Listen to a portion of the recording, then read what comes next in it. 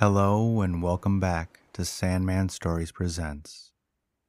Today's story is that of Urashima Taro, the fisher lad, from the book Japanese Fairy Tales, collected by Theodora Ozaki. This story is about a fisherman who is very kind to all animals, and one day saves a tortoise from a very painful death. His reward is a trip to the Dragon King's palace under the sea. While he is there, he remembers that he must return to land to take care of his ailing parents. Will they remember him? Here are a couple of Japanese words used in the story. Bonito and tai are types of fish.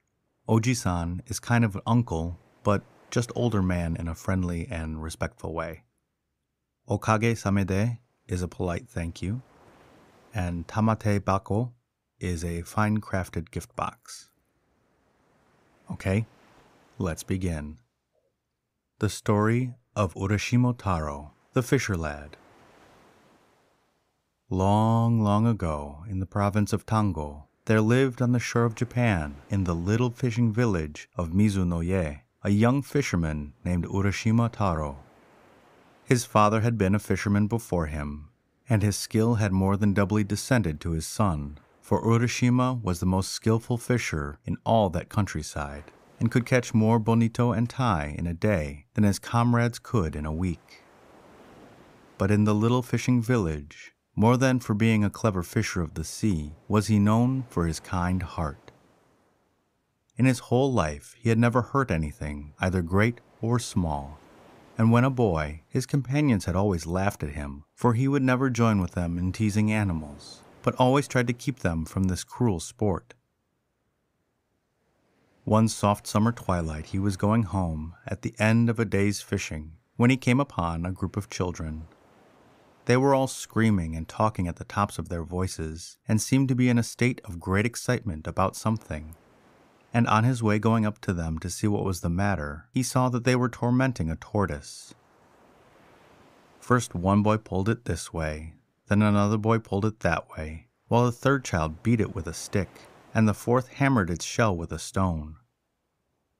Now Urashima felt very sorry for the poor tortoise, and made up his mind to rescue it. He spoke to the boys. "Look here, boys, you are treating that poor tortoise so badly that it will soon die." The boys, who were all of an age when children seem to delight in being cruel to animals, took no notice of Urashima's gentle reproof, but went on teasing it as before. One of the older boys answered, "Who cares whether it lives or dies? We do not.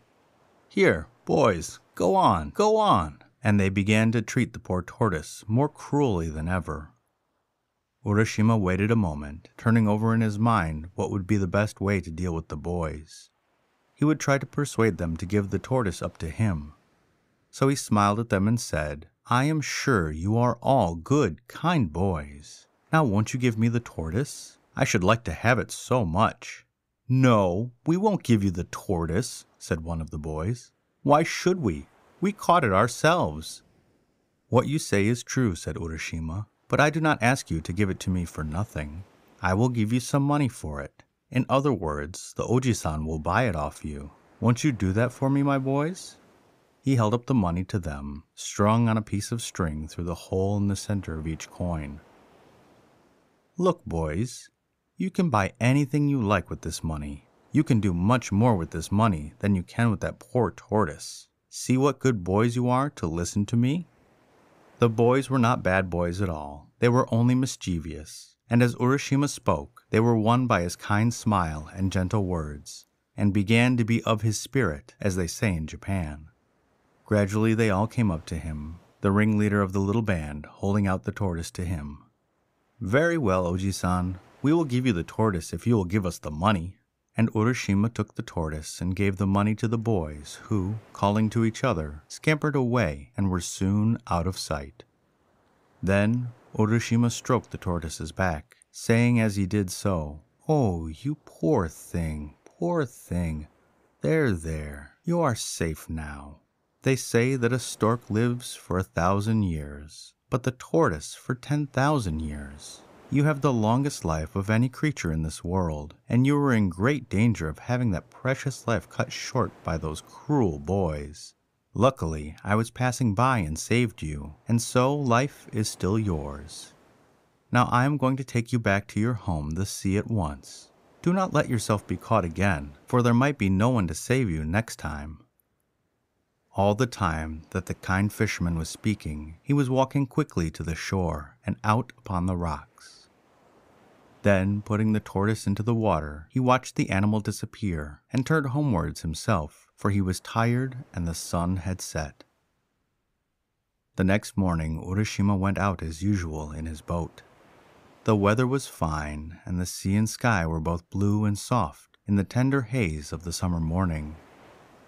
Urashima got into his boat and dreamily pushed out to sea, throwing his line as he did so. He soon passed the other fishing boats and left them behind him till they were lost to the sight in the distance, and his boat drifted further and further out upon the blue waters.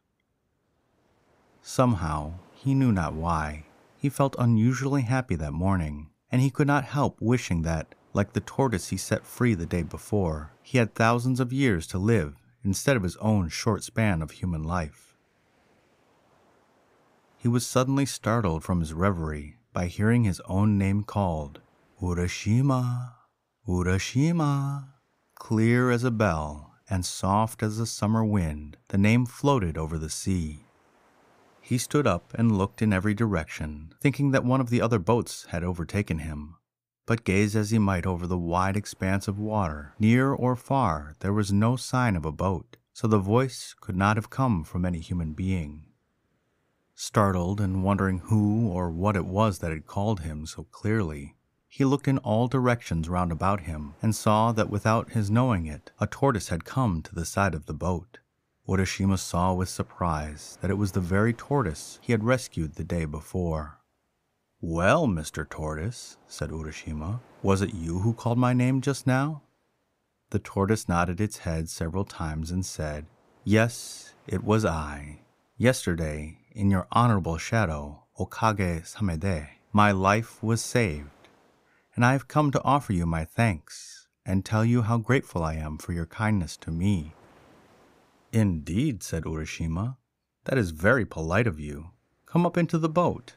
I would offer you a smoke, but as you are a tortoise, doubtless you do not smoke." And the fisherman laughed at the joke. "He, laughed the tortoise. "Sake is my favorite refreshment, but I do not care for tobacco." "Indeed," said Urashima, "I regret very much that I have no sake in my boat to offer you, but come up and dry your back in the sun. Tortoises always love to do that." So the tortoise climbed into the boat, the fisherman helping him, and after an exchange of complimentary speeches, the tortoise said, "Have you ever seen Rin Jin, the palace of the Dragon King of the Sea, Urashima?" The fisherman shook his head and replied, "No, year after year the sea has been my home, but though I have often heard of the Dragon King's realm under the sea, I have never yet set eyes on that wonderful place. It must be very far away, if it exists at all." "Is that really so? You have never seen the Sea King's palace? Then you have missed seeing one of the most wonderful sights in the whole universe. It is far away at the bottom of the sea, but if I take you there, you shall reach the place. If you would like to see the Sea King's land, I will be your guide."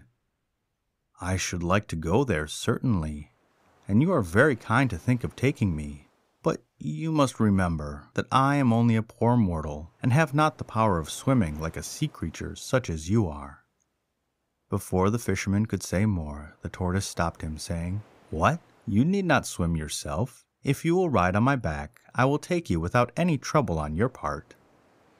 "But," said Urashima, "how is it possible for me to ride on your small back? It may seem absurd to you, but I assure you that I can do so. Try it once. Just come and get on my back and see if it is as impossible as you think."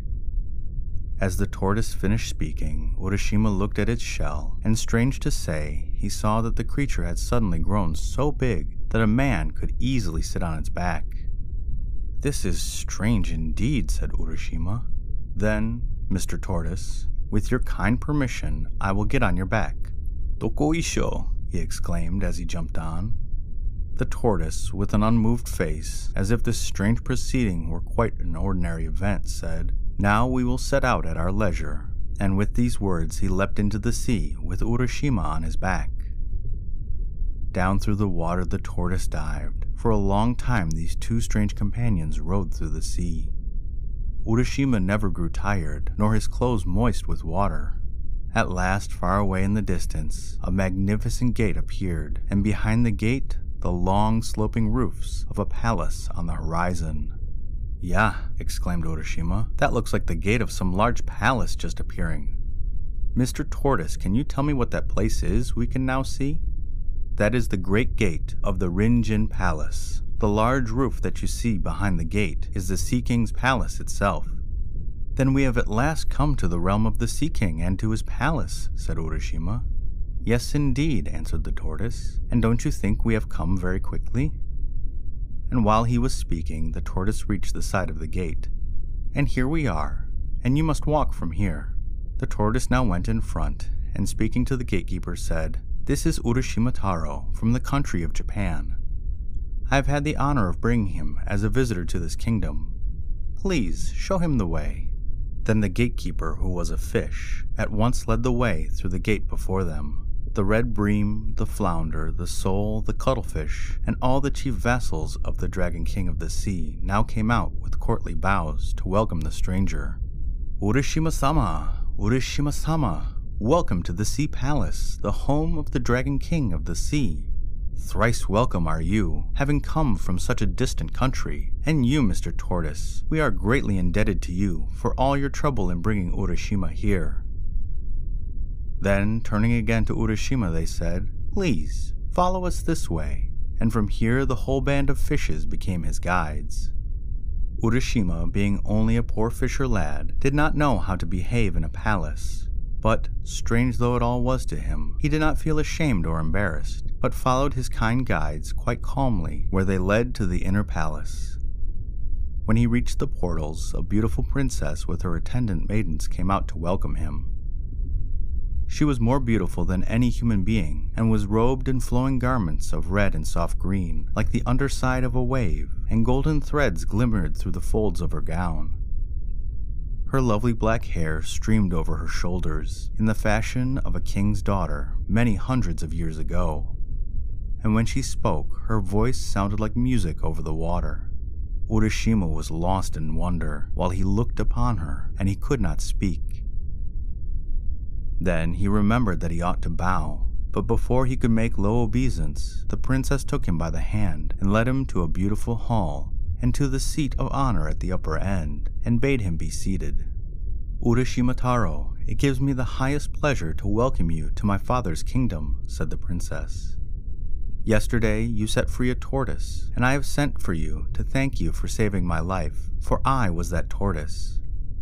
Now, if you like, you shall live here forever in the land of eternal youth, where summer never dies, and where sorrow never comes, and I will be your bride if you will, and we will live together happily forever afterwards."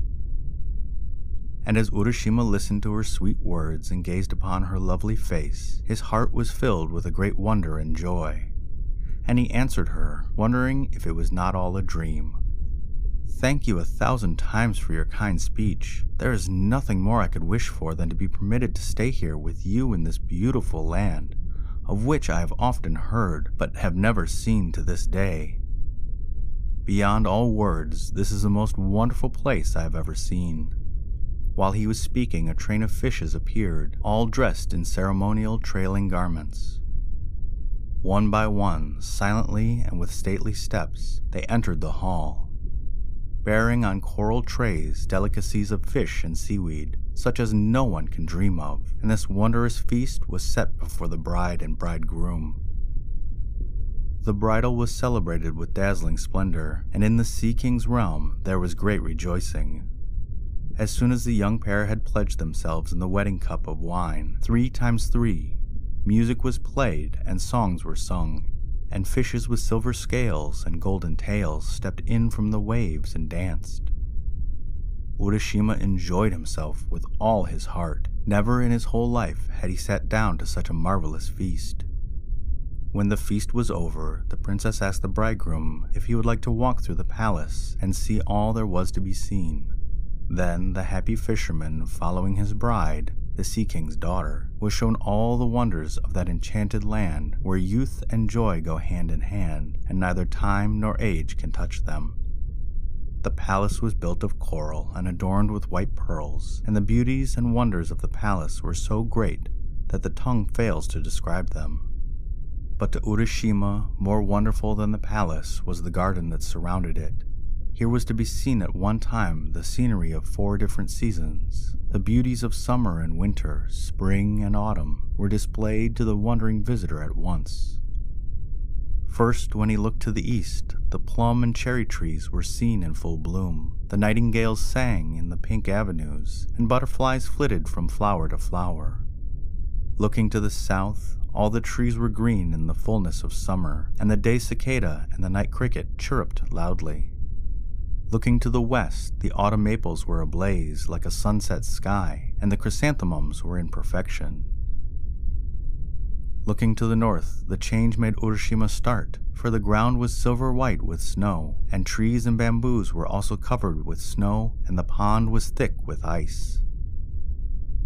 And each day there were new joys and new wonders for Urashima, and so great was his happiness that he forgot everything, even the home he had left behind, and his parents and his own country, and 3 days passed without even thinking of all that he had left behind.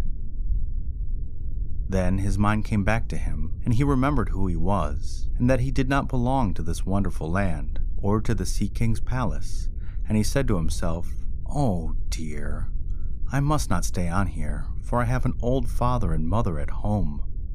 What can have happened to them all this time? How anxious they must have been these days when I did not return as usual.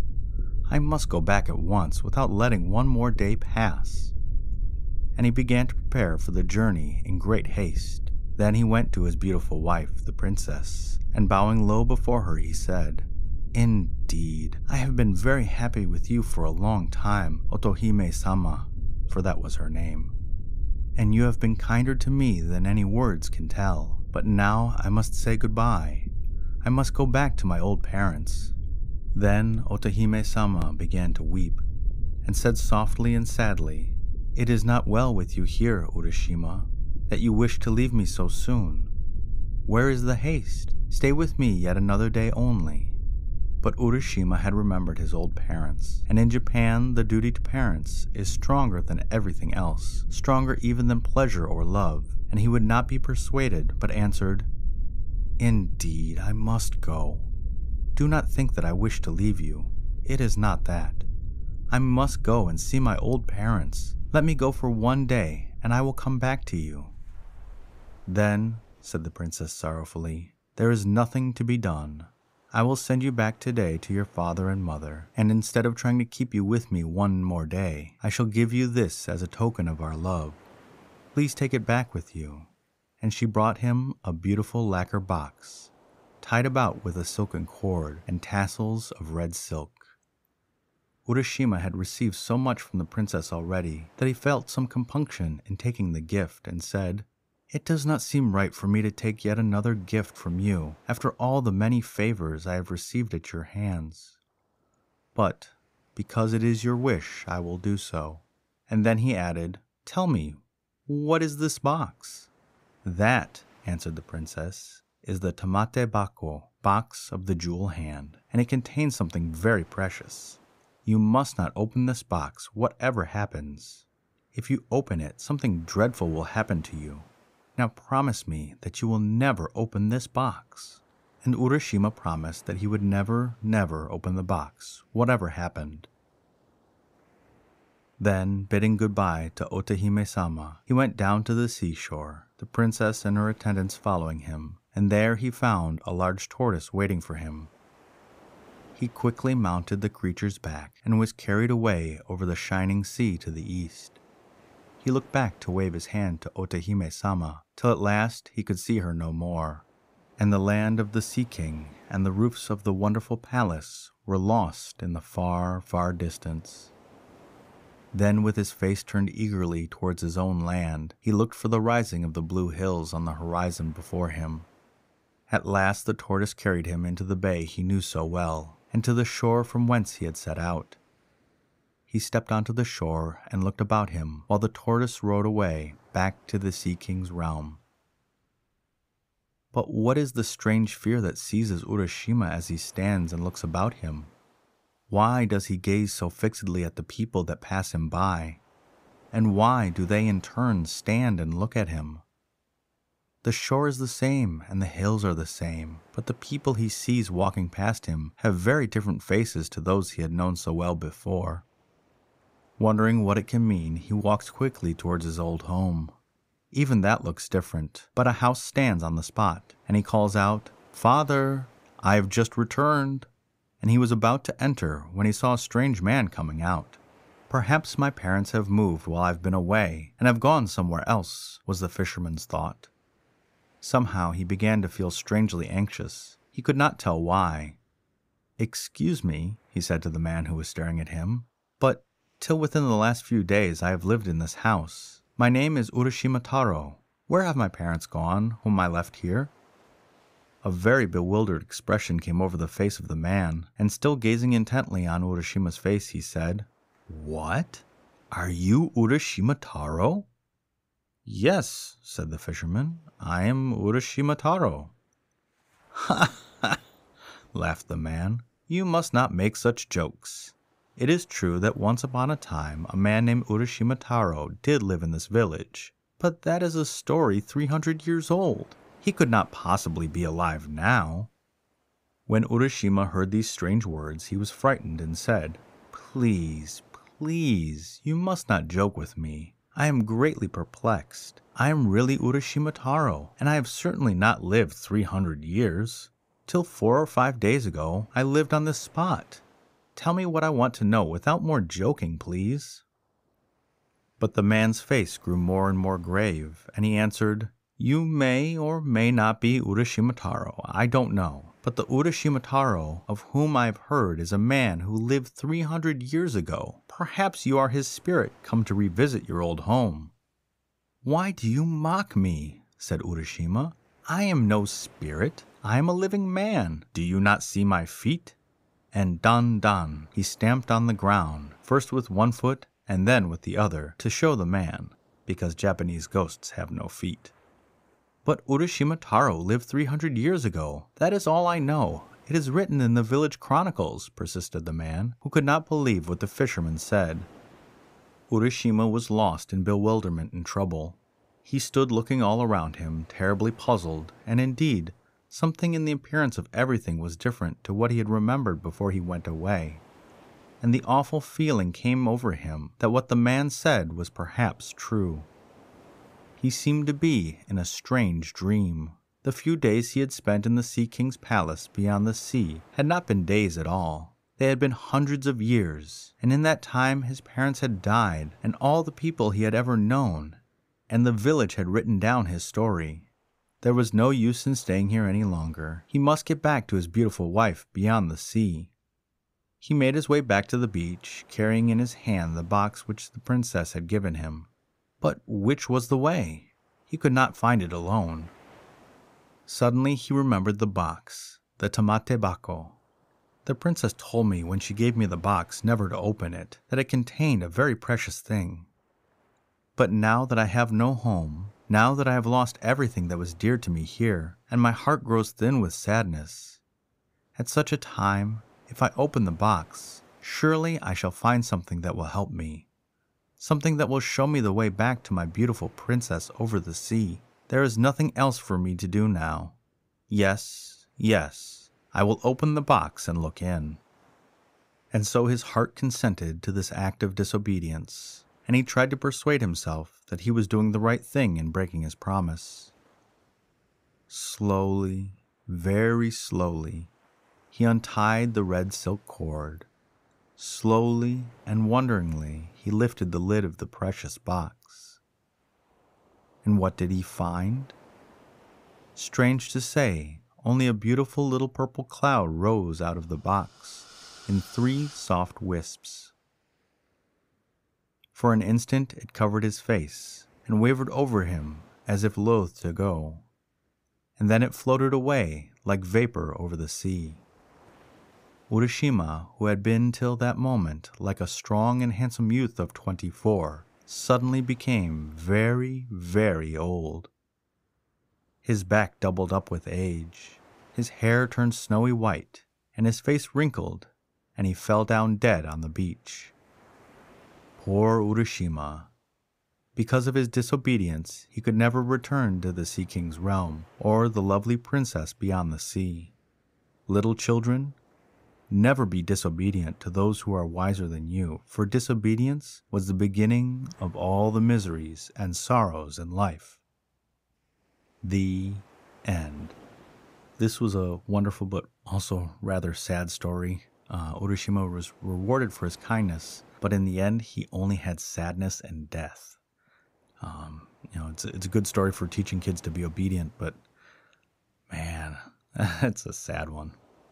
This week's shout out for the podcast shout out is Classical Adventures for One, hosted by Glyza. For season 1, she took a deep dive into the rabbit hole and investigated all things Alice in Wonderland. I have learned a lot about Lewis Carroll and the books from her show. Have you ever heard The Lobster Quadrille?